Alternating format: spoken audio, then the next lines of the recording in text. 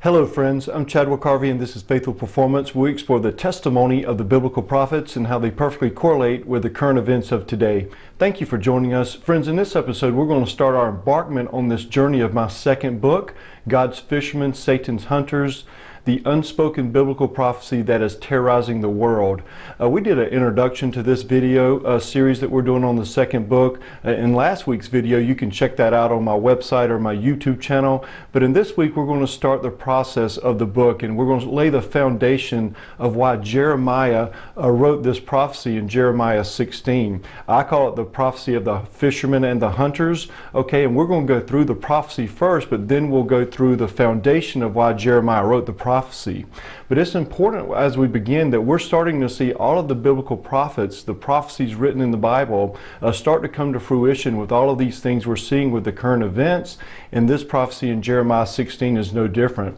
But he wrote this prophecy for a specific reason. He wrote it because of the everlasting covenants. And if you're not familiar with God's everlasting covenants, they're very important to understand, not only for the biblical prophets and the prophecies for the end of the age, which includes Messiah's second coming and his millennial reign, but also for our theology, also for us to understand the way the process worked to Jesus, to Yeshua, his salvation for all of us. It was a process of covenants, if you will, that build and extend upon each other, and we're going to go through those. So we're going to look at it in two different aspects. Number one, for Jeremiah's prophecy, because that's what the video series is about, the fishermen and the hunters, but also for our theology as well. So I hope you join us for this 10 video series on the book, and we'll begin with God's everlasting covenants in this week's episode. But I want to rewind and speak of the prophecy first, and then we'll get into the everlasting covenants, and then we'll go forward from there.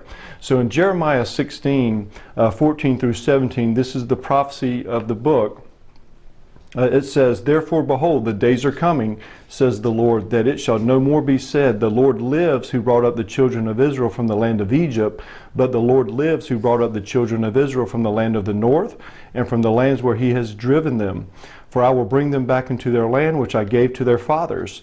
Behold, I will send for many fishermen, says the Lord, and they shall fish them. And afterward I will send for many hunters, and they shall hunt them from every mountain and every hill, and out of the holes of the rocks. For my eyes are on all their ways, and they are not hidden from my face, nor is their iniquity hidden from my eyes."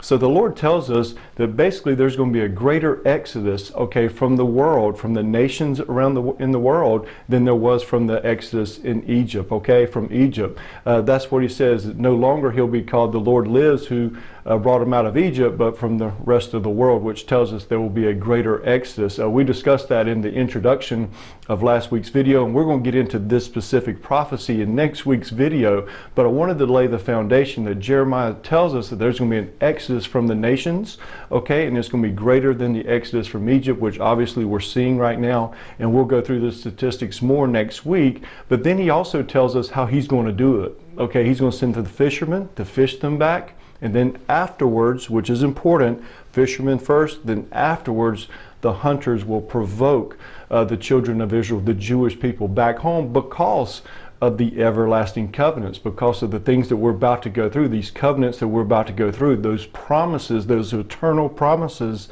that the Lord God Almighty has made to the descendants of Abraham, Isaac, Jacob, and David. So this is the reason why he wrote it. He tells you that in the scripture, that because of the fathers, because of the promise to inherit the land. So we want to go through the prophecy first, which we have, and now we're going to lay the foundation of the everlasting covenants for the prophecy, but also for our own theology. It's so important as we're seeing what's called replacement theology out there, which basically says that the church, the Western Gentile church, has replaced Israel with the promises. And basically that's from the pit of hell, okay? That's demonic, satanic, okay? Because that means that God has lied, okay? And as we know, God cannot lie. He's a truth teller. He's a covenant keeper, and that's why it's important for our theology to matter.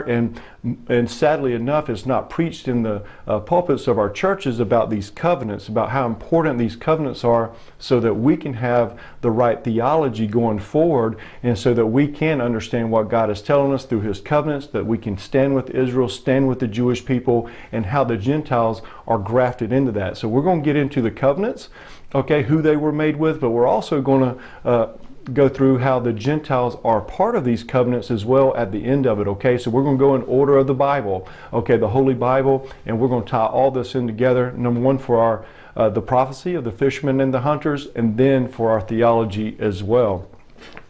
So God's plan of salvation, that's basically of what this is, okay? The covenants are His plan of salvation. He's always had a plan of salvation for Jew and Gentile. From the very beginning, He's always had plan A. There's no plan B, okay? God didn't change His mind whatsoever, okay? He's always had one plan for salvation for Jew and Gentile, and it all starts, we can go back into Genesis 3:15, okay? This is where He really proclaimed that there was going to be a seed, or a son, if you will, that's going to come upon this earth that was going to have salvation, or give his life for salvation for all of us. Okay, so we can find this in the very beginning of the Bible in Genesis 3:15. So that seed that we're about to discuss is we're going to see how paramount that was as we go forward with the covenants. Okay, so in the Garden of Eden in Genesis 3:15, it says this. In verse 14 it says, "So the Lord God said to the serpent, because you have done this, you are cursed more than all cattle and more than every beast of the field. And on your belly you shall go, and you shall eat dust all the days of your life. And I will put enmity between you and the woman, and between your seed and her seed. And he shall bruise your head, and you shall bruise his heel." So this is where it all begins, God's plan of salvation, where there was going to be a seed, okay, between God's seed and Satan's seed, okay? There was going to be a war going on, just like He said, enmity between both seeds, okay? So we have to understand that that seed is going to go forward into the covenants, and then it's going to manifest itself out upon the earth, which is Jesus, Yeshua the Messiah, and then at the end of the age, He's going to crush the serpent's head, and as we know, His heel was bruised at Passover when He died for our sins, Isaiah 53, Psalms 22. So it's important, right when mankind failed the Lord God Almighty, He gave three judgments upon Adam, Eve, and then the serpent, and this is what we're getting into against the serpent, against Satan, the adversary, and we're going to see these two seed lineages, if you will, come to fruition in this book, or in the prophecy of the fishermen and the hunters. We're going to go identify these lineages for you, okay? And then it'll make better sense. So in Genesis 3:15, God said that He was going to have a seed from the woman. This is talking about Israel ultimately, okay? Yes, it came from Eve, but really you can put Israel in there. You can go to Revelation 12 as well. The woman is Israel, but also we can look at it from Eve as well. Okay, so it's important to set the foundation right in the beginning of Genesis 3:15 that there's going to be a seed, and that seed is going to be a part of these covenants, which we're about to get into. So now we're going to look into God's everlasting covenants, and the covenants that I'm speaking of is the Abrahamic, the Davidic, and the New Covenant. They all work together, they build and extend upon each other, and the Abrahamic covenant is the foundation covenant, the foundational covenant for the rest of the covenants. The Davidic and the New Covenant, they're going to work together, as we see. Also, it's going to work together with Genesis 3:15 as we understand that. But this is the concrete foundation of our plan of salvation. This is where it comes from, okay? We all know that Jesus, Yeshua, is the Messiah. He is the seed. He is the Son of God. He's the Son of the Most High, the Son of the Highest, which we'll confirm through these covenants. But it's important to understand how these covenants work for our theology, but also this is why Jeremiah wrote the prophecy. Okay, so God chose one man, okay? His name was Abraham. Most of us know this story. His name was Abraham. He chose Abraham to bring salvation ultimately through Jesus, okay? And we're going to go through this for all of our salvation. But it all started with Father Abraham, which that's what his name means. In Strong's 85, his name means a great father, a father of the multitude, okay? And the seed of Genesis 3:15 will go forward into the Abrahamic covenant, as we will see. And it's important to understand that he was going to be a blessing to Abraham, not only to Israel, but also to the nations. In Genesis 12:2-3, it says, I will make you a great nation. This is the Lord talking to Abraham. I will make you a great nation. I will bless you and make your name great, and you shall be a blessing. I will bless those who bless you, and I will curse him who curses you. And in all the families of the earth you shall be blessed. What a great blessing that Abraham received from the Almighty, okay? But he was going to make him a great nation, which is Israel, okay? He was going to bless those who bless him, curse those who curse him. That's why it's important to stand with Israel and stand with the Jewish people and support them. And then it says, in you all families of the earth shall be blessed, which, what a great promise. That tells you Gentiles are included into Israel's tree, if you will. And we're going to go through the scriptures at the end that confirm how Gentiles are grafted in, how we're part of the commonwealth of Israel. And this is where it starts in Genesis 12. All families of the earth will be blessed because of Abraham. So this is important. And it's important to understand that the Abrahamic covenant, okay, which is the promise to Abraham, and we're about to get into this, it's an everlasting covenant. Everlasting means everlasting, okay? And more importantly, or just as important, it is unilateral. It is unconditional. It's irrevocable. Unilateral, only God said he was going to do this. Unconditional, it did not depend on Abraham. It only depends on God's sovereign righteousness. And the third is irrevocable. No one can revoke this, okay? It's everlasting, it's eternal, and God will fulfill his Abrahamic covenant. And this covenant has not been completely and ultimately fulfilled yet. Well, we've seen partial fulfillments, but it will be fulfilled when Jesus returns for his second coming and throughout his millennial kingdom. And we're going to show you these scriptures that prove that. So this is the foundational covenant, okay? You had the seed in Genesis 3:15. Now you have the Abrahamic covenant. This is the foundational covenant for all of the biblical prophecies for the end of the age. This is what Messiah is going to come to do. He's going to fulfill the Abrahamic covenant, okay, but it's also for our theology as well, for us to understand how God's plan of salvation works for Jew and also Gentile. If you're not familiar with those terms, that's how God classifies the nations as Jewish or Gentiles. So if you're not Jewish, then you're a Gentile. I was born a Gentile, okay, but we're going to get into the understanding of the born Gentiles are no longer Gentiles when they accept Jesus as the Messiah. We are grafted in. We're part of the commonwealth of Israel, and I will give you New Testament scriptures to confirm that.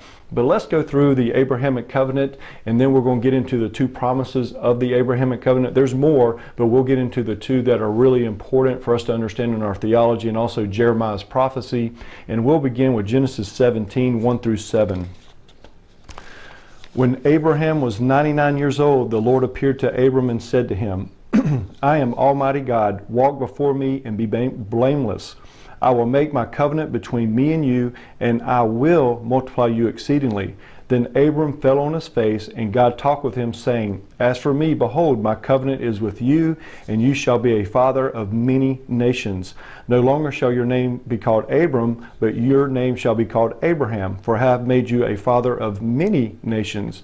I will make you exceedingly fruitful. I will make nations of you, and kings come from you.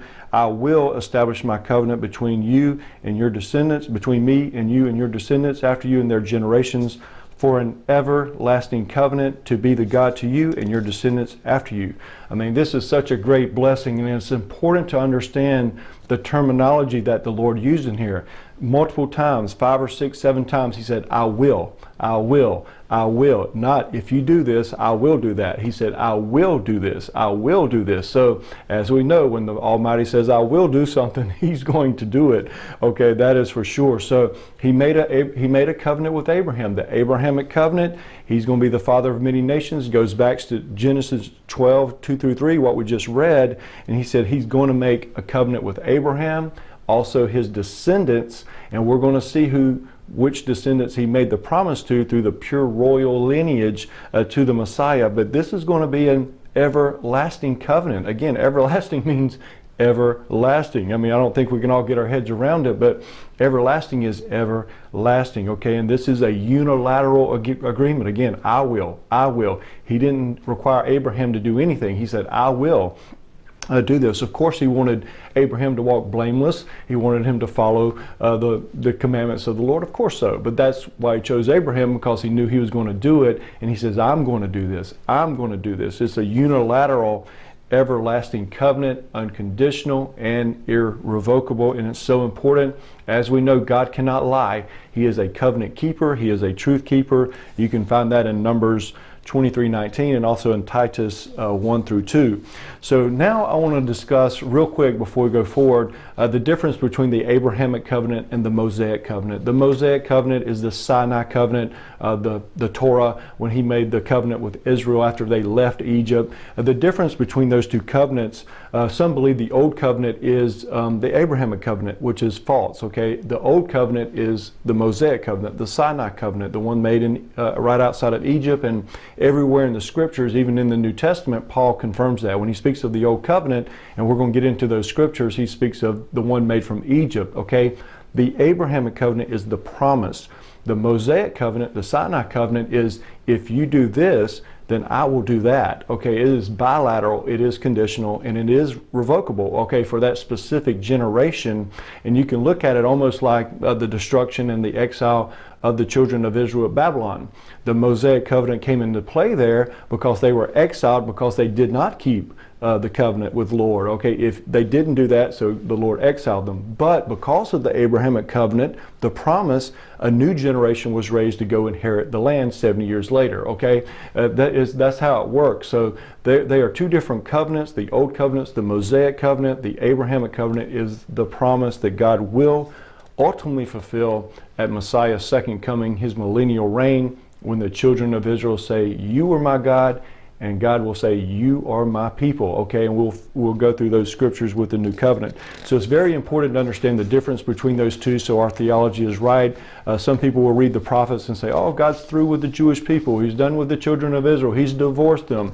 They're just reading snippets of just that specific generation. Okay, but the Abrahamic covenant, the promise, you look at what's happened now. If he was done with them, then 1948 wouldn't have occurred. 1967 wouldn't have occurred when they became a nation, when they recaptured Jerusalem. Okay, and then I've got plenty of Messianic Jewish friends, okay, that believe in Yeshua, okay, the Lord, Jesus. Okay, so if he's done with them, then why are we seeing this happen? He's not done with them because of the Abrahamic covenant and for many other things. So it's important to understand that God cannot lie. He made a promise to Abraham. He's going to fulfill that throughout the generations, but ultimately as a nation is going to be at the second coming and the millennial kingdom when he fulfills these covenants. In Galatians 3:15-18 it says this, "Brethren, I speak in the manner of men, though it is only a man's covenant, yet if it is confirmed, no one annuls or adds to it. Now to Abraham and his seed were the promises made. He does not say, and to seeds as of many, but as of one, and to your seed who is Christ. And this I say, that the Torah, which was 430 years later, cannot annul the covenant that was confirmed before by God in Christ, that it should be make the promise of no effect. For if the inheritance is of the law, the Torah, it is no longer of the promise, but God gave it to Abraham by promise." So Paul's confirming this. Galatians 3 is so important for us to understand for many reasons, and we'll go through it later on as well. But Paul is saying that the Mosaic covenant cannot annul the Abrahamic covenant. The Abrahamic covenant is the promise. Okay, the Mosaic covenant, it is bilateral, it is conditional, it is revocable depending on that specific generation or generations before the Lord puts his hand of judgment down and he exiles them, which he's done twice. And there'll be one more bad time for them, as we know, the time of Jacob's trouble. You'll see that Mosaic covenant come to fruition again. Okay, and then because of the Abrahamic covenant, which Jesus will fulfill at his second coming, they will inherit the land, second coming, millennial reign, 1,000 years, and we're all grafted into that covenant. So it's very important to understand the difference between those two, because you get into anti-Semitism, replacement theology, etc. if one believes that God is finished and he has divorced the Jewish people forever. That is demonic, that's satanic, that is a lie from the pit of hell. And someone would be basically calling God a liar by saying that because of the Abrahamic covenant. Hallelujah. Okay, so now there's two aspects that we're going to go through, two key aspects that we're going to go through with the Abrahamic covenant. And that is the promised seed and also the promised land. Again, this is why Jeremiah in Jeremiah 16 wrote the prophecy of the fishermen and the hunters, is because of the Abrahamic covenant. Remember, he speaks of the new covenant as well, Jeremiah does, but he had the foundation of the Abrahamic covenant, and we're going to see how all these covenants work together. So we'll go through the two key aspects, the promised seed and also the promised land, and we'll begin with the promised land that's mentioned in the Abrahamic covenant. In Genesis 12:7 it says, "Then the Lord appeared to Abram and said, 'To your descendants I will give this land.'" In Genesis 13:14 through 17 it says, "And the Lord said to Abram, after Lot had separated from him, 'Lift your eyes now and look from the place where you are, northward, southward, eastward, westward. For all of the land which you see I will give to you and your descendants forever. And I will make your descendants as the dust of the earth, so that if a man could number the dust of the earth, then your descendants also could be numbered. Arise, walk in the land through its length and width, for I give it to you.'" In Genesis 17:8 it says, "Also I give to you and your descendants after you in the land which you are a stranger, all the land of Canaan, as an everlasting possession, and I will be their God." So in these three scriptures that we find in Genesis about the promised land, he confirms it, okay, 3 times with Abraham, okay, that he is going to give the descendants the land, okay. The first one in Genesis 12 is when he was journeying to the land, and he says, "Hey, Abraham, I'm going to give you this land where you're treading on your foot right now," okay. In Genesis 13:14 through 17, this is after they came back from Egypt. Lot and Abraham, they had to separate because of the quarrel between the herdsmen, etc. And Lot chose Sodom, as we know. And Abraham, the Lord said, "Hey, look at this, Abraham. This is what I'm going to give to you for an everlasting possession." Forever means forever, okay. And then Genesis 17:8, he describes the land of Canaan. Okay, that goes back into the curse that Noah put on Canaan, okay, in Genesis 9. Remember, Ham saw his father naked, and he says, "Ham, the father of Canaan," okay, but he cursed Canaan, okay. So we're going to get into that in, I think, the 4th video we're doing of the series about the hunters. But anyhow, we're going to see these covenants come to fruition just like he said, and the curse of Canaan came from Noah. Actually, a lot of people don't know that, but the curse of Noah put a curse on the land of Canaan, and God fulfilled it through his Abrahamic covenant. And this is why we're seeing the quarrel today. This is why we're seeing the division today. This is why we're seeing the fight for the deed to the land between the Israelis and the Muslims, okay, the Arabs and the Jewish people, okay. So it's important to see this is the battle line, is the deed to the land, the Abrahamic covenant. And it's important to realize that, okay. So that's the promised land that we see, and God has a lot of that. He's going to fulfill that. They haven't received all of the promised land of the Abrahamic covenant, because again, that will be fulfilled at Messiah's second coming and throughout his millennial reign. When you read Ezekiel 40 through 48, that's a millennial reign scriptures, okay, of what's going to be going on, and that's when they will inherit every single inch of the promised land that's mentioned in the Abrahamic covenant. Okay, so now let's go to the promised seed of Abraham. Okay, the promise of the Abrahamic covenant, the promised seed. And it's important to understand that there was going to be a pure royal lineage, okay. It had to be pure. As we know, Jesus, Yeshua, he's pure, he's without blemish. It had to go through a specific lineage, okay, for it to remain pure, okay. And it started, you can think of it even in Genesis 9, Shem, okay, the God of Shem. A lot of people believe that, or not a lot, but some people believe that he was the king of Melchizedek, okay, the king of Salem. Shem was the God of Shem. The Jewish people call Hashem, that's what they call the Lord God Almighty, Hashem, going back to Shem, the lineage. And it went through Shem to Abraham, Isaac, Jacob, David, and ultimately to Yeshua, okay. So it's important to realize that it had to be a pure royal lineage through that. So, and it's going to be the same seed that came from Genesis 3:15. Remember, it all goes back to the promise of Genesis 3:15. We'll call it the garden seed, okay? The Garden of Eden seed, and then the Abrahamic covenant seed is the same seed that was mentioned in Genesis 3:15, okay? But there was going to be a promised seed. It was going to go through Isaac and Jacob and David, but the ultimate seed, the seed, as Paul said in Galatians 3 that we just read, is Christ, is Jesus, is the Messiah, Yeshua, okay? In Genesis 15:1 through 7, it says, "After these things, the word of the Lord came to Abraham in a vision. 'Do not be afraid, Abram. I am your shield, your exceedingly great reward. But Abram said, Lord God, what will you give me, seeing I go childless, and the heir of my house is Eleazar of Damascus? Then Abram said, look, you have given me no offspring. Indeed, one born in my house is my heir.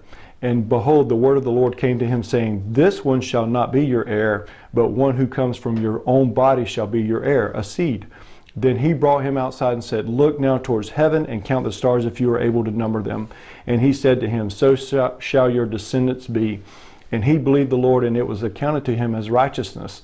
Then he said to him, I am the Lord who brought you out of Ur of the Chaldeans to give you this land to inherit it. So what a beautiful confirmation that the Lord gave Abraham. He confirmed that he was going to have a seed from his own loins, okay, that was going to inherit the Abrahamic covenant, the pure royal lineage that would go to the Messiah. Okay, so it's important. And then he gives him this extraordinary, one of my favorite scriptures is, can you imagine in the desert where the stars are just millions, okay? They didn't have electricity back in Abraham's day, okay? And then he looks up and sees millions of stars, and that's how many his descendants were going to be. I mean, totally amazing how the Lord confirmed that with him, with his signs in the heavens, his beautiful stars. And so we have to understand that he promised Abraham a seed from his own loins to inherit the Abrahamic covenant of the lineage, the pure royal lineage to the Messiah. And then he also confirms the land as well in the scripture. So during that time, after that time, as we all know the story, Abraham and Sarah was not patient with the Lord. And so Sarah gave the handmaid Hagar to Abraham, and they had a son called Ishmael, okay? And we're going to get into that story on other videos, so I don't want to go into too much detail on that. I want to focus on the pure royal lineage. But this is what's happened, and then when we read the scriptures now, it'll make more sense. But they weren't patient on the Lord. They went against the Lord's will with that. They weren't patient, and they had Hagar, and Ishmael had a son called Ishmael. Okay, and so we have to understand that this is where we get into this next scripture, and we'll understand the difference between the promise to Isaac and then also the promise also to Ishmael, because he's Abraham's son. And we'll get into the prophetic understanding of that in other videos, okay? In Genesis 17, 15 through 21, it says this, Then God said to Abraham, As for Sarah your wife, you shall not call her name Sarah, or Sarai, you shall call her Sarah shall be her name. And I will bless her and also give you a son by her. Then I will bless her, and she will be a mother of nations, kings of people shall be from her. Then Abraham fell on his face, and he laughed, and said in his heart, Shall a child be born to a man who is 100 years old? And shall Sarah, who is 90 years old, bear a child? And Abraham said to God, Oh, that Ishmael might live before you. Then God said, No, Sarah your wife shall bear you a son, and you shall call his name Isaac. And I will establish my covenant with him for an everlasting covenant, and with his descendants after him. As for Ishmael, I've heard you. Behold, I have blessed him, and I will make him fruitful, and I will multiply him exceedingly. He shall beget 12 princes, and I will make him a great nation. But my covenant I will establish with Isaac, from Sarah, whom Sarah shall bear to you at this moment next time. Then he finished talking with him, and God went up from Abraham. So God, this is a beautiful passage, and this is very crucial for us to understand the promise that God made to Abraham, to Sarah, that there was going to be a seed from them, okay, that was going to inherit the pure royal lineage, and also the Abrahamic covenant to go through the pure royal lineage. Okay, as we discussed, Abraham and Hagar had a son called Ishmael. That's why Abraham petitioned the Lord, could Ishmael live before you? And God said, no, he's going to be blessed. He's going to be circumcised, and I believe that tells us there's going to be a remnant from Ishmael that's going to be saved. Of course there is. All tribes, all tongues, all nations, there is a remnant there. Ishmael was circumcised in the Abrahamic covenant, so we know that that's prophetically saying that there's going to be a remnant of Ishmael, the nation of Israel, Saudi Arabia, Jordan area, that's going to be saved by the Lord God Almighty. But God blessed Abraham and Sarah with a seed, with a son, Isaac. That's where the pure royal lineage is going to go through, that went through ultimately to the Messiah, Yeshua, and this is going to be an everlasting covenant. Okay, he confirms it again. Everlasting means everlasting. And it's important to understand that he says, I will. Okay, again, it's unilateral, unconditional, irrevocable. It did not depend on Abraham. It did not depend on Isaac either. The Lord God Almighty was going to do this. So now let's get into the confirmation of the Abrahamic covenant as well, more so in Genesis 15, 8 through 20. This is one of the most beautiful passages that you will see, the symbolism, and it gives us great understanding of what we've talked about before, unilateral, unconditional, irrevocable, and what a beautiful vision that the Lord gave Abraham. And we'll read this real quick. In Genesis 15, 8 through 20, it says, and he said, Lord God, how shall I know that I will inherit it? So he said to him, bring me a 3-year-old, and this is the Lord talking to Abraham, bring me a 3-year-old heifer, a 3-year-old female goat, a 3-year-old ram, a turtle dove, and a young pigeon. Then he brought all of these to him, and he cut them in two down the middle and placed each opposite the other. But he did not cut the birds in two. And when the vultures came down on the carcasses, Abraham drove them away. Now when the sun was going down, a deep sleep fell upon Abram, and behold, horror and great darkness fell upon him. Then he said to Abram, know certainly that your descendants will be strangers in a land that is not theirs, and will serve them, and they shall afflict them 400 years. And also the nation whom they serve I will judge. Afterward they shall come out with great possessions. Now as for you, you shall go to your fathers in peace. You shall be buried at a good old age. But in the 4th generation they shall return here, for the iniquity of the Amorites is not yet complete. And it came to pass, when the sun went down and it was dark, that behold, there appeared a smoking oven and a burning torch that passed through those pieces. On the same day the Lord made a covenant with Abram, saying, to your descendants I will give you this land, from the river of Egypt to the great river, the river Euphrates, and all of the ites, as I call it. Okay, so this is an awesome vision, confirmation of what God confirmed to Abraham with the Abrahamic covenant. There's so much detail in this, and we'll go through it. He basically created a marriage aisle, okay, with the covenant between the parts. That's what it's called, is the covenant between the parts, the Abrahamic covenant. It's a beautiful marriage aisle that only the Lord God Almighty walked through. Remember, Abraham was asleep, okay? He had a vision, and only the smoking oven and the burning torch, which I believe was Yeshua, was going through there by himself, which confirms that he's the one who made this quote-unquote marriage covenant with Abraham, unilateral, unconditional, irrevocable, everlasting. And it's so important to understand that. God prophesied to Abraham and told him that the descendants would go down to Egypt for 400 years. He prophesied to him he would come back in the 4th generation. Okay, but this is a very important promise and covenant. Okay, this is a marriage aisle, just like we have marriages and today it's a covenant between two people. This was one. Okay, he was the only one that went through the marriage aisle, not Abraham, which confirms again, unilateral, unconditional, irrevocable, and everlasting.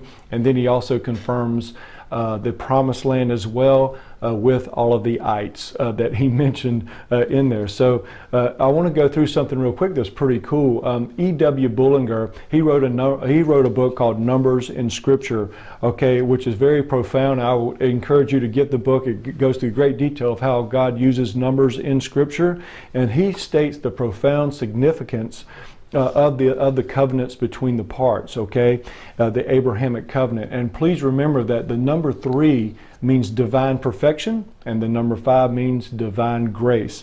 So I would like to read this. I'm quoting E.W. Bullinger from his book Numbers in Scripture, and he records about the Abrahamic covenant, the covenant between the parts.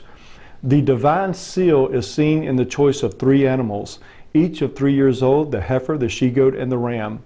These, together with the 2 birds, the dove and the pigeon, make 5 in all, marking it as a perfect act of free grace on the part of sovereign God. He continued, therefore the number 5, grace, shall be stamped upon this covenant by causing it to be made with 5 sacrifices, a heifer, a goat, a ram, a dove, and a pigeon.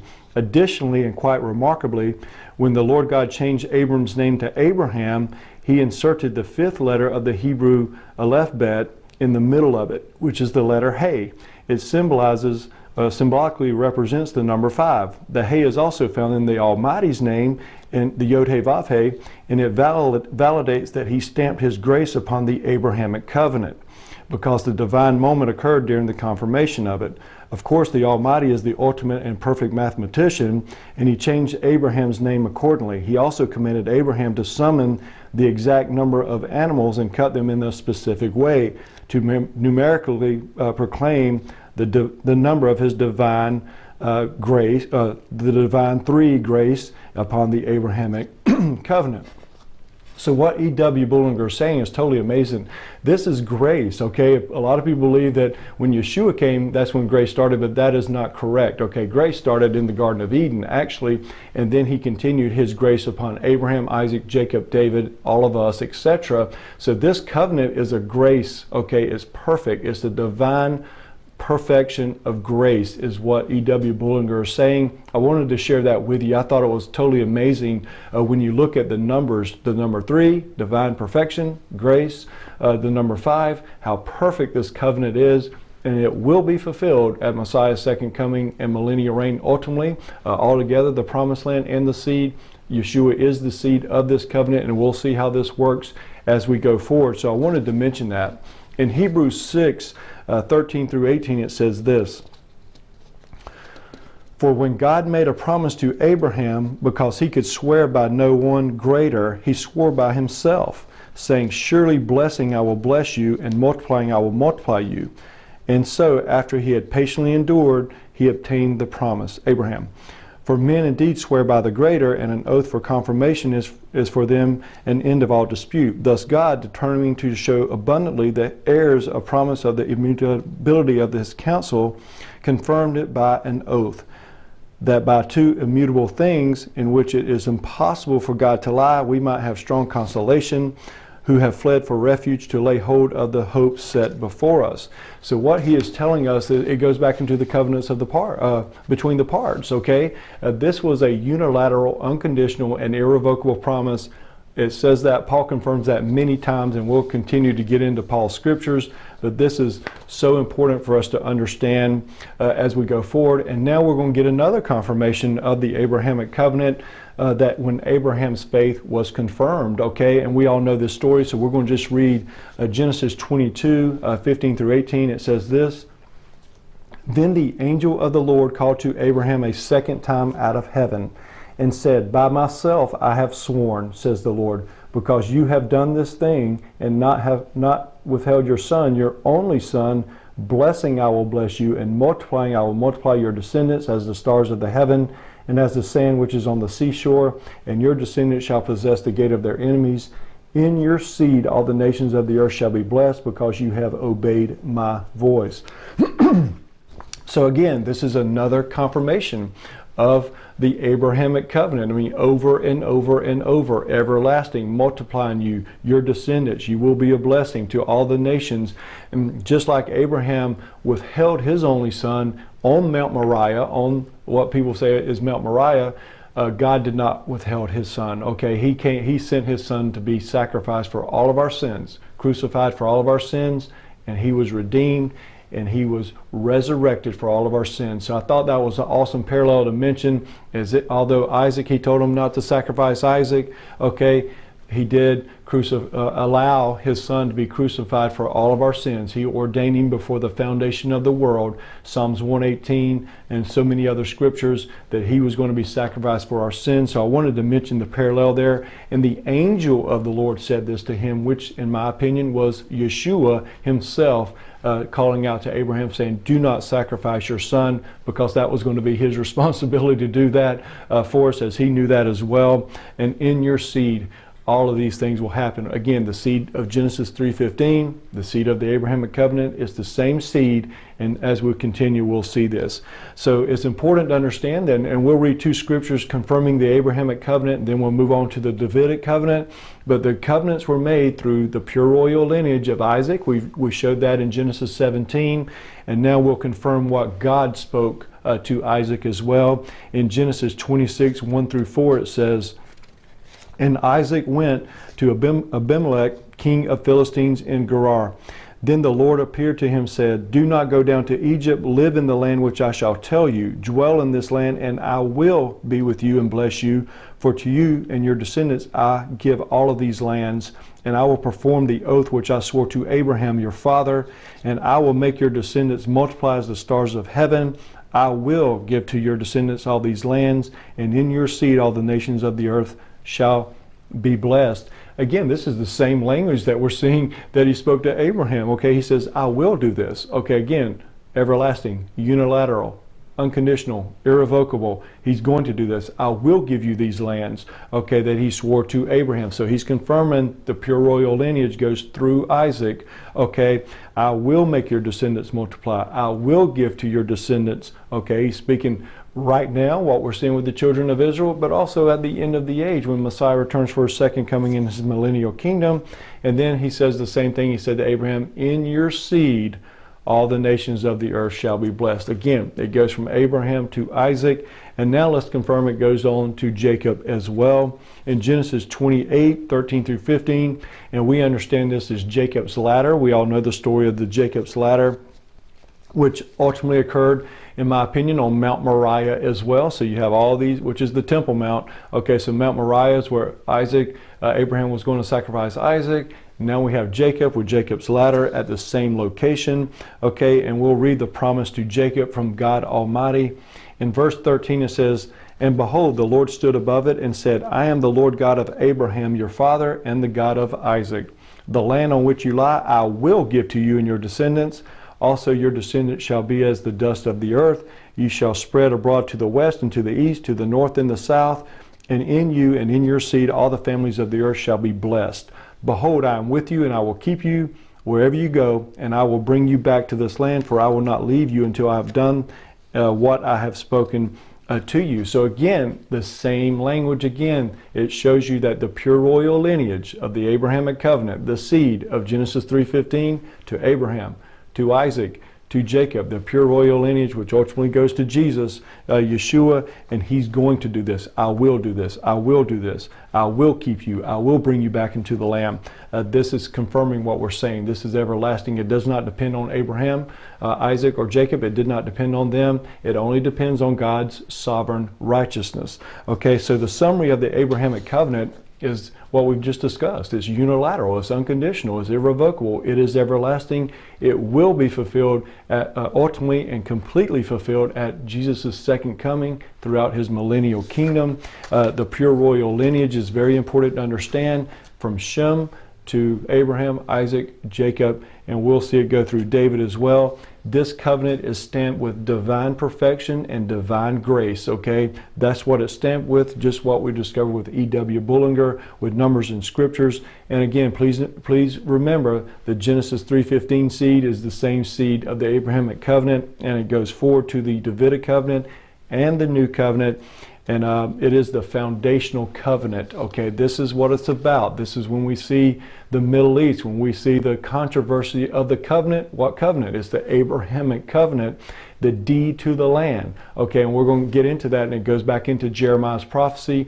This is why Jeremiah wrote his prophecy, is because of the Abrahamic covenant, with the understanding of the Davidic covenant, and with the understanding of the new covenant, which he writes about in Jeremiah 31. So these covenants work together. They're in unison together. The Davidic covenant builds and extends upon the Abrahamic covenant, and the new covenant builds and extends upon those other two covenants, the Abrahamic and the Davidic covenant, which we're about to go through. So we'd like to summarize this with one more scripture. That's a beautiful scripture of the Abrahamic covenant, and we'll jump into the Davidic covenant. In Psalms 105, 6 through 12, it says, O seed of Abraham, his servant, you children of Jacob, his chosen ones, he is the Lord our God. His judgments are in all the earth. He remembers his covenant forever, the word which he commanded for 1,000 generations, the covenant which he made with Abraham, and his oath to Isaac, and confirmed it to Jacob for a statute, to Israel as an everlasting covenant, saying, to you I will give the land of Canaan, and as the allotment of your inheritance. When they were few in number, indeed very few, and strangers in it. What a beautiful confirmation of the Abrahamic covenant. And as we can see over and over, the promises, the everlasting promises, the eternal promises of this covenant. And we'll get into how Gentiles are a part of this as well, okay, of the Abrahamic covenant. We'll confirm that with the scriptures as well. Now let's move on to the Davidic covenant. Okay, like I said, the Davidic covenant builds and extends upon the Abrahamic covenant. It works in unison together. And what we're going to see is it's a unilateral, it's an unconditional, it's an irrevocable, it's an everlasting promise that God made to David that will confirm the Abrahamic covenant. And we will see how the pure royal lineage goes through David as well. We'll go through that in also the New Testament. And this only depends on God's sovereign righteousness as well. It did not depend on David or his descendants. So we find the Davidic covenant in 2 Samuel 7, and we'll read verses 10 through 14 and also verse 16. Now therefore thus you shall say to my servant David, thus says the Lord of hosts, I took you from the sheepfold, from following the sheep to be ruler over my people, over Israel. And I have been with you wherever you have gone, and have cut off all your enemies before you, and have made you a great name like the name of the great men who are on the earth. Moreover, I will appoint a place for my people Israel, and I will plant them, and that they may dwell in a place of their own and move no more. Nor shall the sons of wickedness oppress them any more, as previously, since the time that I commanded judges to be over my people Israel, and have caused you to rest from all your enemies. Also, the Lord tells us that he will make you a house. When your days are fulfilled and you rest with your fathers, I will set up your seed after you, who will come from your body, and I will establish his kingdom. He shall build a house for my name, and I will establish the throne of his kingdom forever. I will be his father, and he shall be my son. And your house and your kingdom shall be established forever before you. Your throne shall be established forever. So this is a beautiful promise that God made to David. Again, it's unilateral, it's unconditional, it's irrevocable. I will do this. I will do this. It wasn't, if you do this, then I will do that, like the Mosaic covenant is, like we've discussed. I will. I will. Okay, so it's a beautiful thing, and he says that he is going to have a seed. The fruit of David's loins is going to rule over the promised land and rule over the children of Israel, okay, which is the same seed of the Abrahamic covenant, the same seed of Genesis 3:15 that crushes the serpent's head. It's the same seed, okay, and this seed is going to be the king in the Davidic covenant. So the Abrahamic covenant seed will be the seed or king of the Davidic covenant over the promised land of the Abrahamic covenant, over the children of Israel, and the Gentiles are grafted into that. And it's important to understand he is not talking about Solomon, King Solomon. We know that King Solomon built the temple, built his house, but his kingdom did not last forever. As we know, when Solomon passed away, the kingdom was divided. Okay, so this could not have been talking about, speaking about Solomon. This is speaking about Jesus, Yeshua, who is the fruit of David's loins, which we're about to get into. Okay, he is the seed of the Davidic covenant as well as the seed of the Abrahamic covenant, who is the seed of Genesis 3:15 as well. And he says he's going to establish this kingdom forever, okay? And as we know, just like I've discussed, Solomon's kingdom did not last forever. So this is a beautiful promise that the Lord God made to David, okay? And it's a everlasting covenant. It's unilateral, it's unconditional, and it's irrevocable, as we will see. And he will ultimately fulfill this when he returns for his second coming in millennial reign, Messiah. He will ultimately fulfill the Davidic covenant when he sits on David's everlasting throne for 1,000 years, which will confirm and establish, and he will fulfill the Davidic covenant, and then also that will establish, confirm, and fulfill the Abrahamic covenant. And as we see, those two covenants work together in total unison. Again, Abraham's seed, and then the promised land was promised. The two major key aspects of the Abrahamic covenant: the Davidic covenant promised a seed, same seed as Abraham, that will be king, okay, in the Davidic covenant on David's everlasting throne over the promised land of the Abrahamic covenant. He just confirms it, builds and extends that seed of Abraham will be the king, okay, of the Davidic covenant. And as we will see in Psalms 131:11, it says this: the Lord has sworn in truth to David, he will not turn from it. I will set up upon your throne the fruit or seed of your body. Revelation 22:16 says, I, Jesus, have sent my angel to testify to you these things in the churches. I am the root and the offspring or seed of David, the bright and morning star. And even King David, we'll read this as well in Psalms 110, 1 through 2, 4 through 6. King David declares that Yeshua is the Lord. He says, the Lord, which is the Father, said to my Lord, which is the Son, Yeshua, sit at my right hand till I make your enemies your footstool. The Lord shall send the rod of your strength out of Zion. Rule in the midst of your enemies. The Lord has sworn and will not relent. You are a priest forever according to the order of Melchizedek. The Lord is at your right hand. He shall execute kings in the days of his wrath. He shall judge among the nations. He shall fill the places with dead bodies, and he shall execute the heads of many countries. So these three scriptures confirm that Jesus is the seed, and we'll get into it more, the lineage here in a minute. But he is the seed of the Davidic covenant. He is the fruit of David's loins, okay, prophetically understanding that Yeshua is the King of Israel. He's going to reign on David's everlasting throne, which confirms the Abrahamic covenant as well. And ultimately Genesis 3:15, when he crushes the serpent's head, Satan's head, okay? So this is important to understand. The Abrahamic covenant, the Davidic covenant, they work together. It's the same seed. It's just the Davidic covenant is declaring that this seed's going to be the king. He's going to be the king of Israel sitting on David's everlasting throne, which, like we said, confirms the promised land of the Abrahamic covenant and also the seed of the Abrahamic covenant as well. This only depends on God's sovereign righteousness to be, because it's unilateral, it's unconditional, and it's irrevocable, which means it is everlasting. And as we know, Yeshua is the King of Israel, okay, and the Holy One of Israel. So now let's get into how can Yeshua be the seed of Abraham or son of Abraham, and also the seed or son of David. I mean, how does that work out? We have to understand that the Lord uses that all through the Bible. Even with Nebuchadnezzar, you know, look at Belshazzar in Daniel 5. It says, Nebuchadnezzar, your father. Well, Nebuchadnezzar was not Belshazzar's father. It was his grandfather. That's just the way the Bible works. He says his father, going back, just like he says, your fathers, you know, the children of Israel, their fathers are Abraham, Isaac, and Jacob. Same with Belshazzar.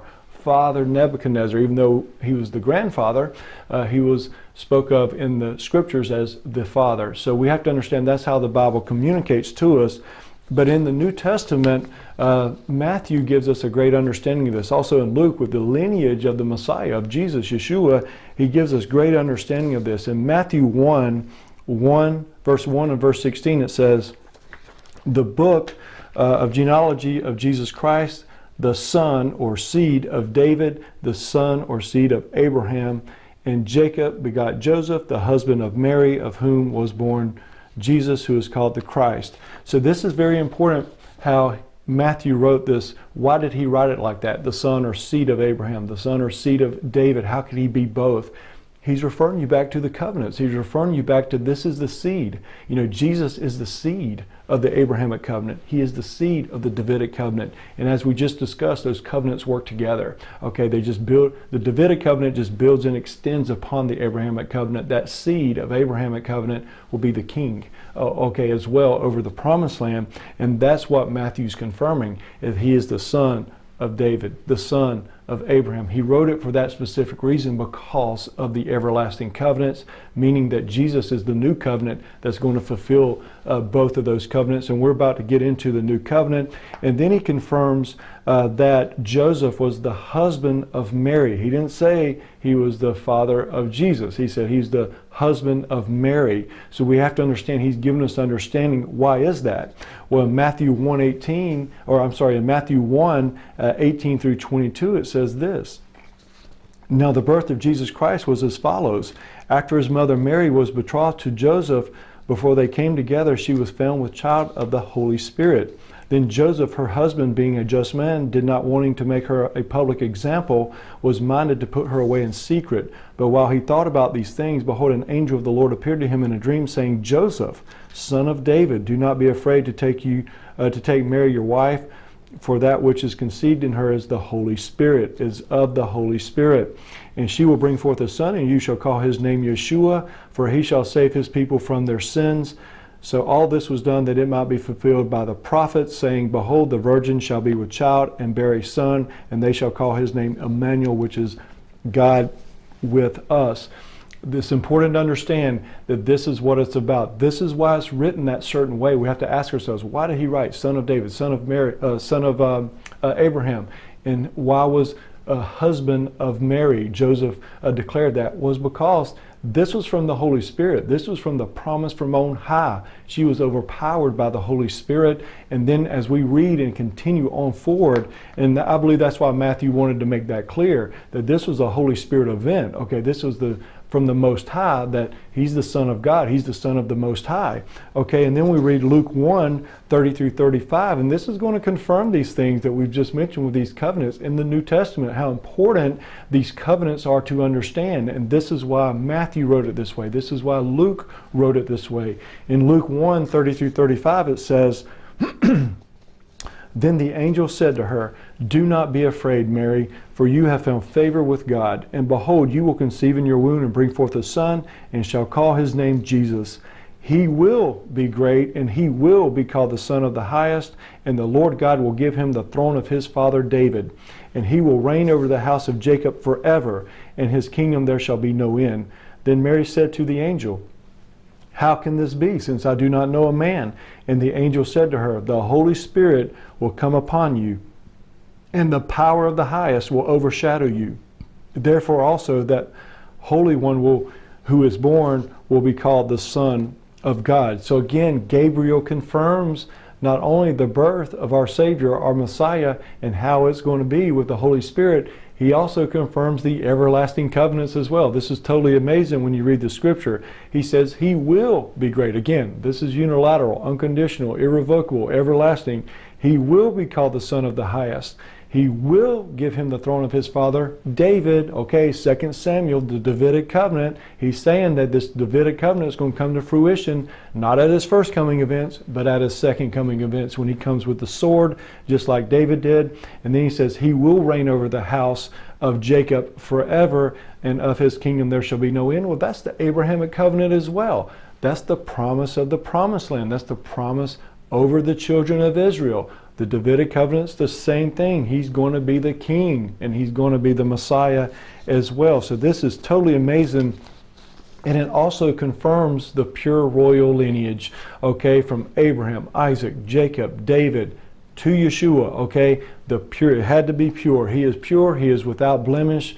He is the perfect Lamb of God. He is the perfect Lion of the tribe of Judah as well. So we have to understand this is why they wrote it this way, Luke and Matthew. And also it's important to understand how pure this is both Joseph and Mary were descendants of David. Okay, so again, it had to be so pure in so many different ways, okay, preserving the purity of the pure royal lineage. And it's totally amazing.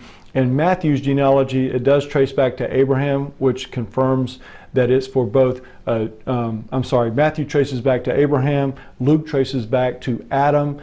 Basically, Adam is for Jew and Gentile, the lineage, and obviously we know the covenants are made with the Jewish people first, and then we are grafted into that, and we're all the same. There's no difference. We'll get into those scriptures, but that's the order that it happened, and we have to respect that and understand that.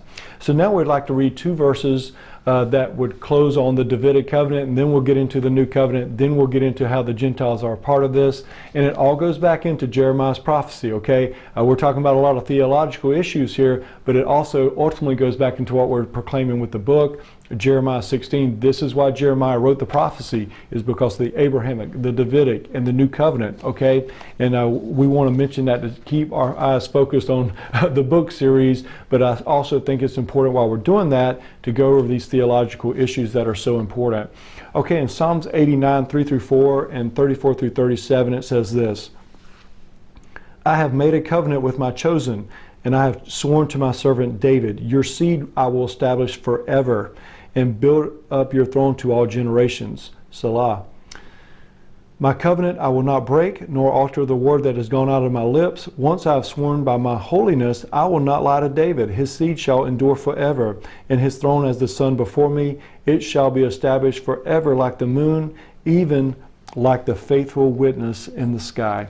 This is such a beautiful prophecy. It's one of my favorite understandings of not only the Davidic covenant, but also the sun and the moon, the faithful witnesses in the sky. And this is what the Lord said, is he will not lie to David. Once he is sworn, He's going to fulfill the Davidic covenant, which again fulfills the Abrahamic covenant as well, and he will not break this. He's sworn by his holiness. So if somebody thinks that the Lord is done with the Jewish people because David is a Jew, okay, he's Jewish, he's Judah, okay, then they're calling God a liar. They're calling God a covenant breaker. And if he can break his covenant with David, then he can break it with you, okay? But God's not going to do that. He's a truth covenant keeper, okay? He's going to fulfill this. He's sworn by his holiness. I mean, this is phenomenal. And then he relates it to his one of his great witnesses in the sky, the moon, and he says, it will be established forever, like the moon, even like the faithful witness in the sky. What a beautiful passage. Every time you look at the moon, think about the Davidic covenant, which is ultimately going to fulfill the Abrahamic covenant. Think about the promises of the everlasting covenants, the Davidic covenants that God has made. Every time we look at the faithful witness, we should be understanding this. And again, the Gentiles will be grafted into this, and we're going to go through this, okay? Now let's get into the new covenant. The new covenant's the same as the Abrahamic and the Davidic covenant. It builds and extends upon those two covenants. It does not replace them whatsoever. Again, they're promises. They're unilateral, unconditional, irrevocable, everlasting. The new covenant builds and extends upon the new covenant. Now, the new covenant is not first mentioned in Matthew 26 when Messiah says, hey, this is the blood of the new covenant. We're all saved by the blood of the new covenant. Okay, once you accept Yeshua as your Messiah, Jesus as your Messiah, you are a part of the new covenant, but we're not living in the new covenant. The new covenant we will be living in when he returns for his second coming. The millennial kingdom for 1,000 years is the new covenant, okay, because we'll see this new covenant mentioned by the prophets, and we'll see who it's made to, okay, the children of Israel, the house of Judah, the house of Israel, and then we are grafted into that. It's so important to understand that. Of course, we're not living in the new covenant. Look at what's going on in the world right now.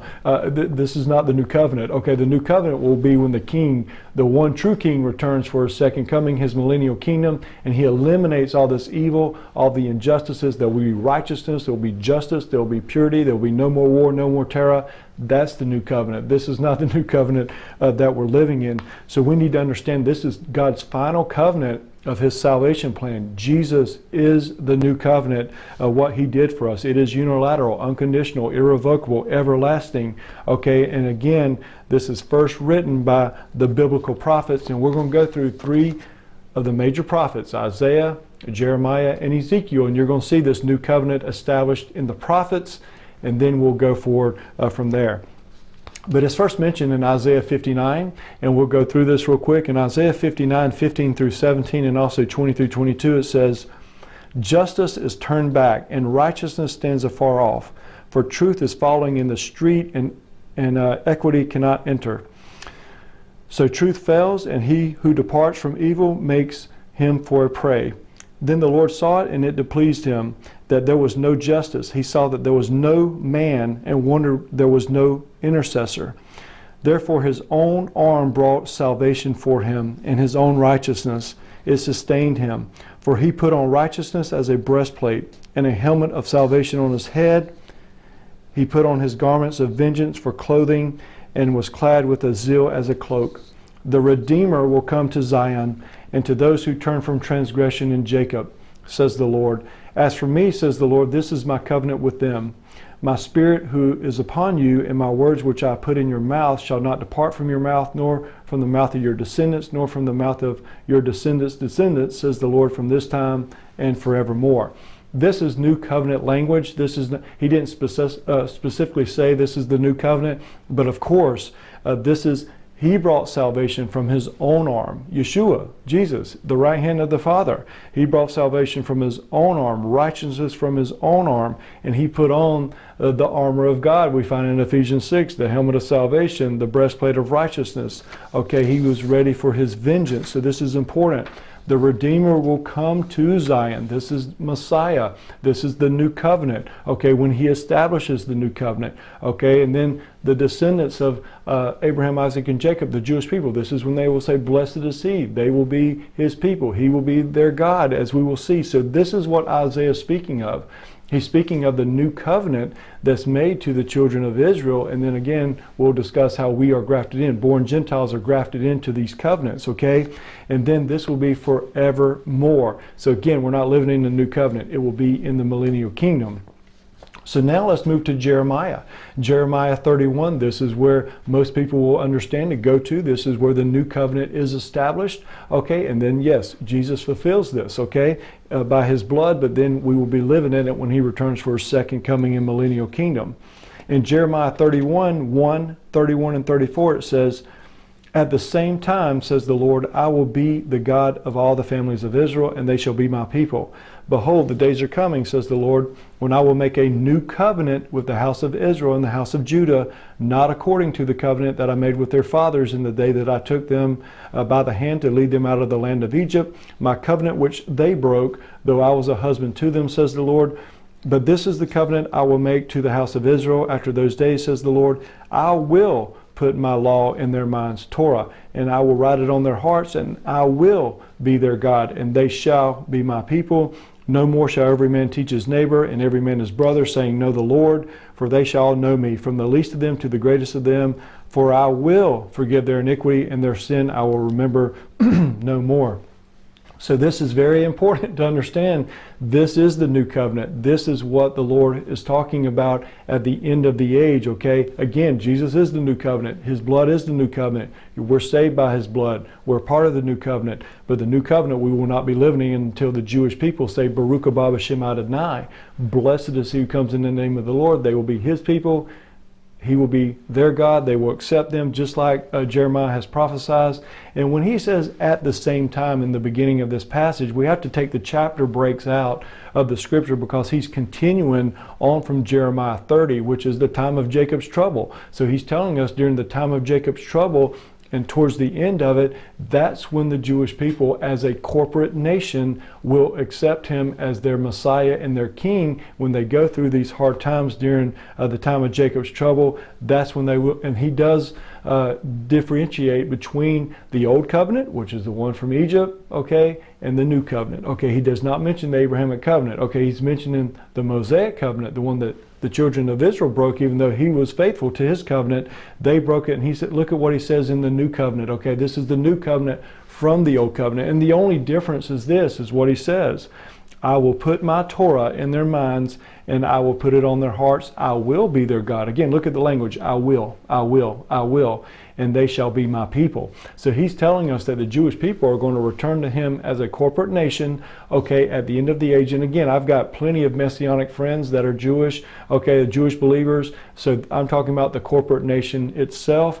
That's when they will, as a corporate nation, will say, he is our God, Yeshua is our God, and he will say, these are my people, and he will do this. He will forgive their iniquity.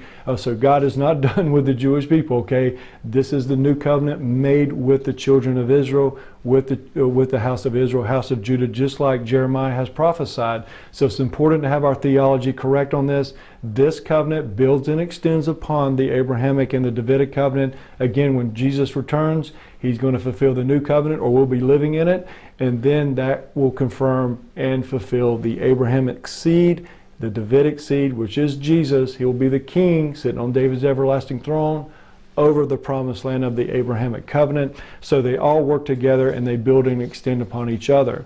Okay, so it's important, it's so important, and this is why Jeremiah wrote his prophecy of the fishermen and the hunters, which we're going to get into more of the time frame of this prophecy and how it will end at a certain time period during the time of Jacob's trouble, and then we'll get into the other scriptures in another video. So now let's read Ezekiel. Okay, we'll read the third major prophet, Ezekiel. This is a new covenant language as well, and just look at what he's going to do. He's going to do this, okay?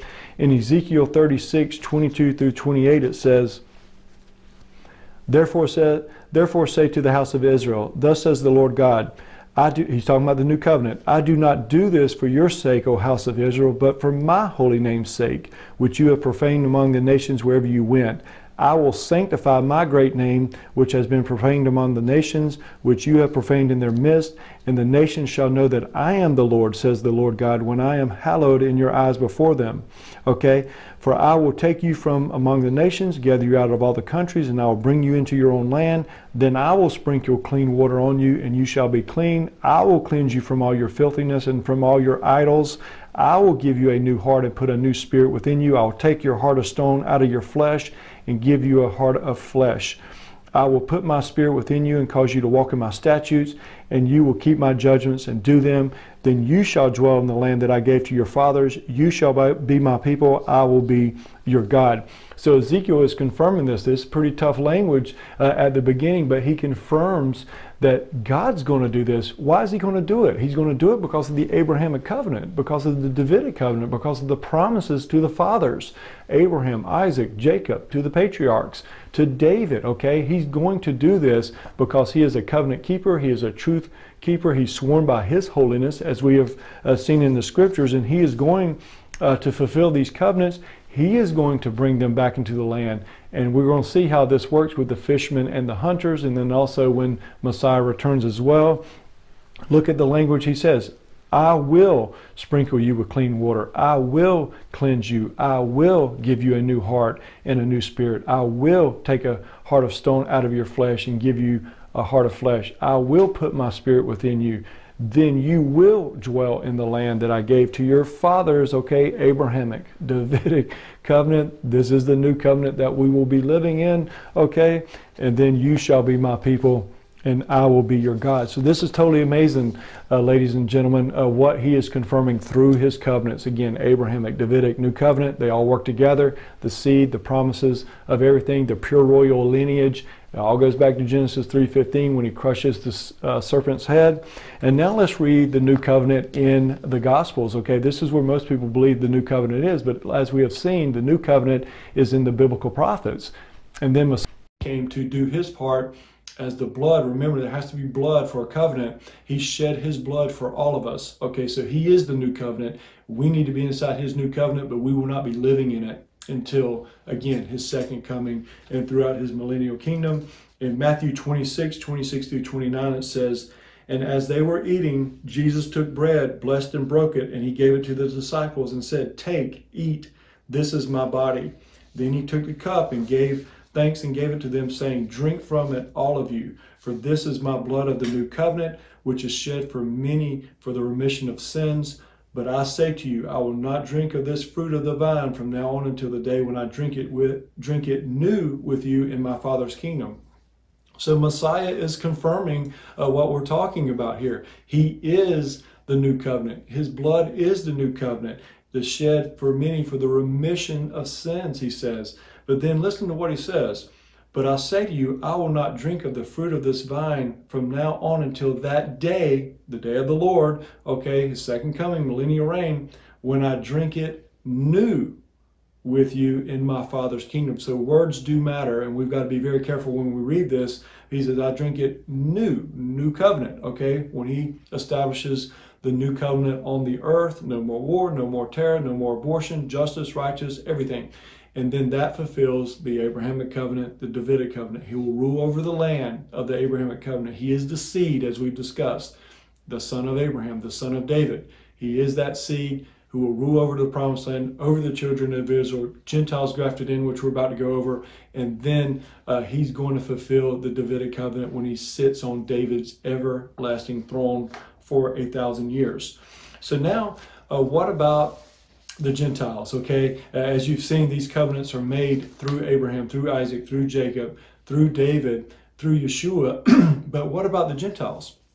Well, it's so important as we look into this. And again, we just have to remember we're going through Jeremiah's prophecies, the fishermen and the hunters.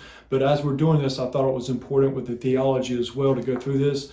because Gentiles, what about the Gentiles? Well, God's always had a plan for the Gentiles, since the beginning. Okay, he's always had a plan for the Gentiles. You can almost look at it as well. Remember the story of Jacob blessing Joseph's two sons, Manasseh and Ephraim. He crossed his hands, okay, Jew and Gentile. Manasseh, Jew, Ephraim, Gentiles, okay? He crossed his hands. So from the very beginning, he's had a plan of salvation.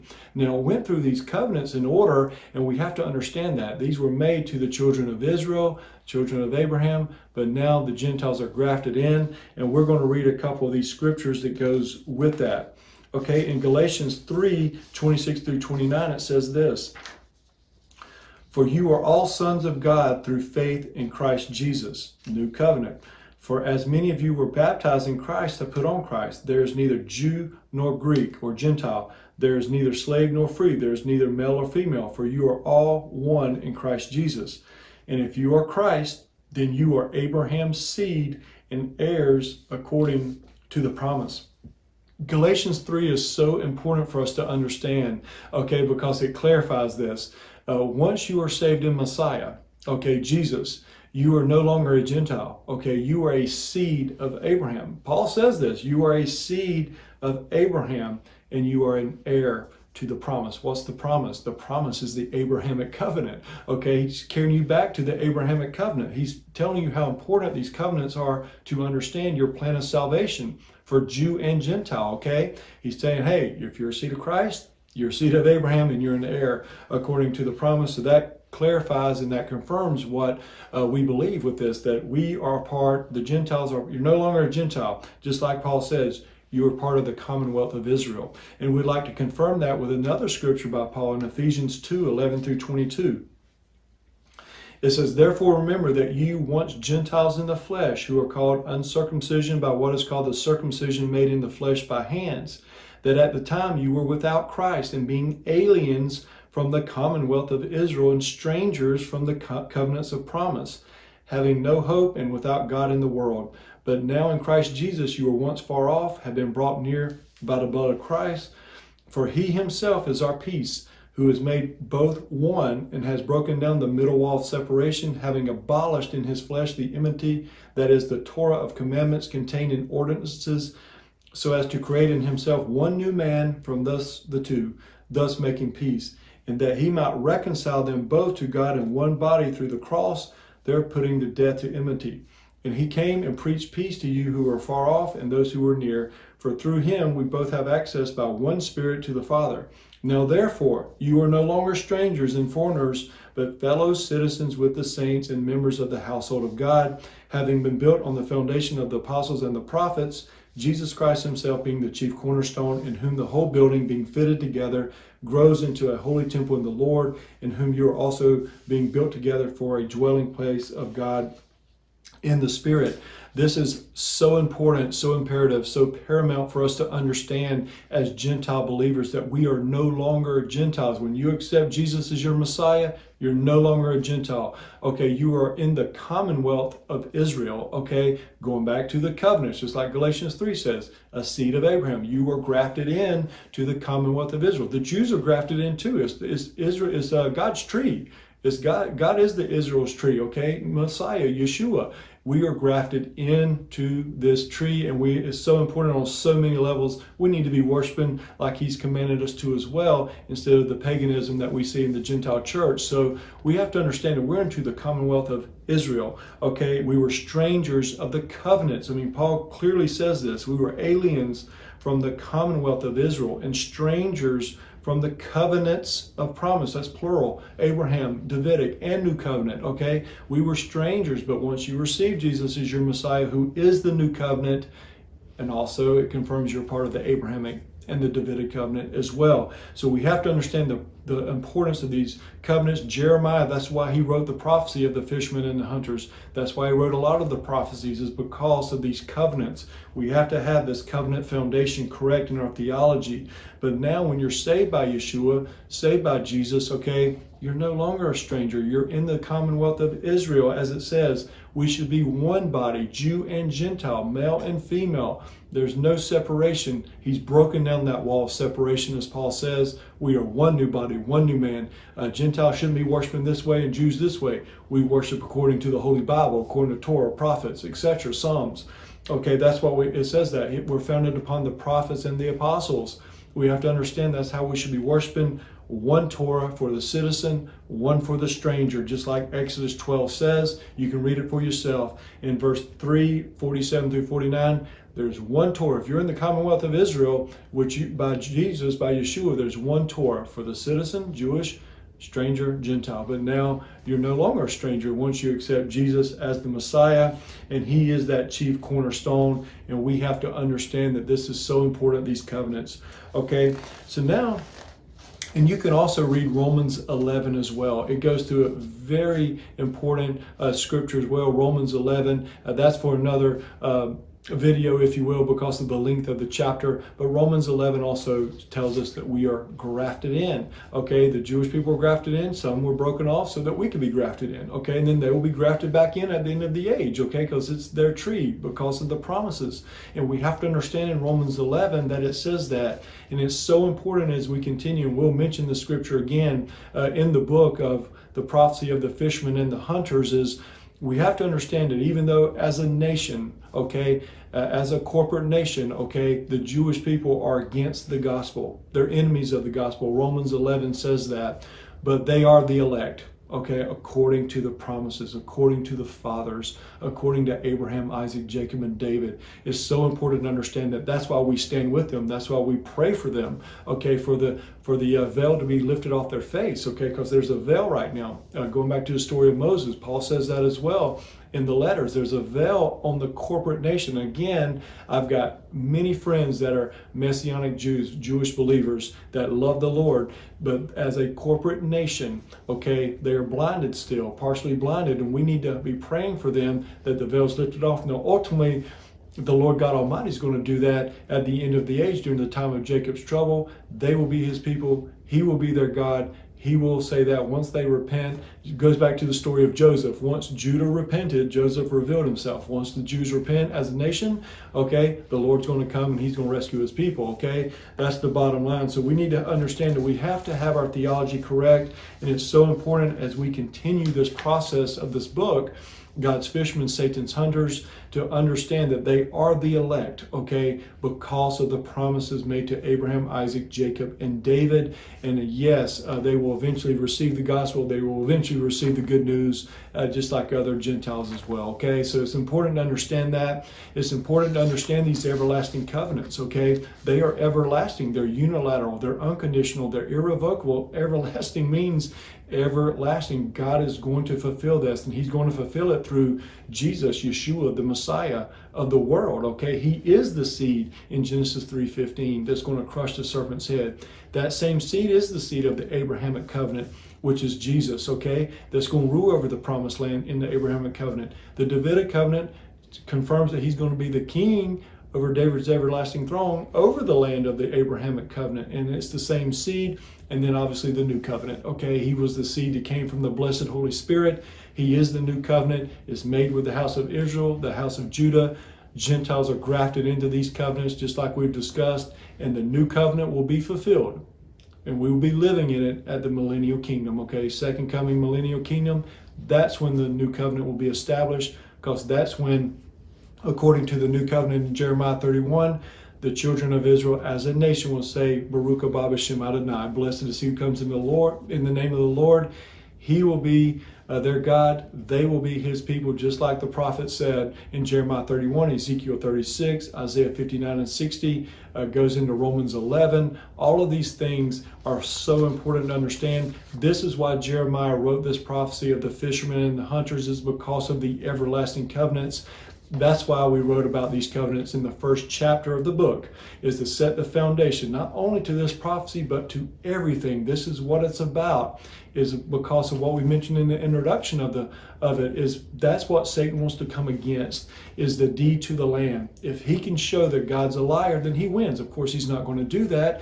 That's why it's important to understand these everlasting covenants, because they haven't been fulfilled yet. That's why the controversy, what you're seeing today in Israel, okay, is the deed to the land. We're going to get into these different lineages, but what we wanted to confirm now is the seed, the pure royal seed, okay, went through Abraham, Isaac, Jacob, and David, and Yeshua is the fulfillment, the ultimate fulfillment. He is the seed that's going to fulfill all of these covenants, and that's why you're seeing the controversy of the land now, the deed to the land, and he will resolve this. Okay, we can all try to be a part of making it right here on earth, the presidents and all these things, the nations, but he's the one that's going to establish the Abrahamic covenant, the Davidic covenant, the new covenant at his second coming throughout his millennial kingdom. That's why it's so important to watch what's going on in Israel.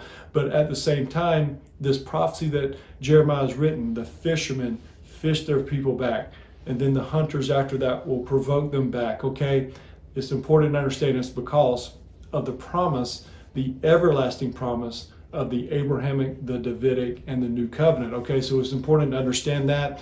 We'll get into that as we go further. In next week's video, we're going to discover the prophecy itself, the prophecy of the fishermen and the hunters. We're going to read it, but then we're going to go through the details of why this prophecy has not been completely fulfilled in history when Jeremiah wrote it. But now we're going to start to see how it is starting to be fulfilled, or it began to be fulfilled in 1948, and we've just seen the escalation of this prophecy, and we'll get into more details further than that. Once we establish the prophecy itself, we'll figure out who is God's original fisherman, who the original hunters were, which will give us insight who the end of the age fishermen and hunters are, and then we'll go from there to confirm it and bring it up to date with all the statistics and things like that. So I wanted to present this to you, friends. It's so important to have our theology correct, okay, with this, to have an understanding of the covenants itself for our theology, so we do not get caught up into replacement theology, which we've discussed before, which is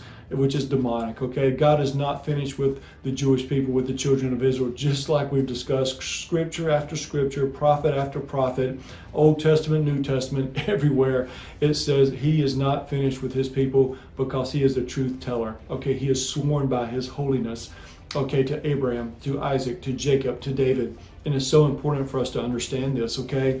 And then also we're dealing with the prophecy as well. This is why Jeremiah wrote the prophecy. So friends, I hope you stay with us, for this 10-part series that we're going to do with the book. It's going to be fascinating. You will see through the factual evidence that we're seeing currently on this earth, okay, and through the past few decades, that we're seeing this prophecy escalate and intensify as we continue forward to the end of the age. So friends, thank you for joining us, and until next time, may God bless you, may he keep you, may his face shine upon you and give you his grace, may he lift up his countenance upon you and give you and your family his everlasting shalom. My name is Chadwick, and you reach Faithful Performance.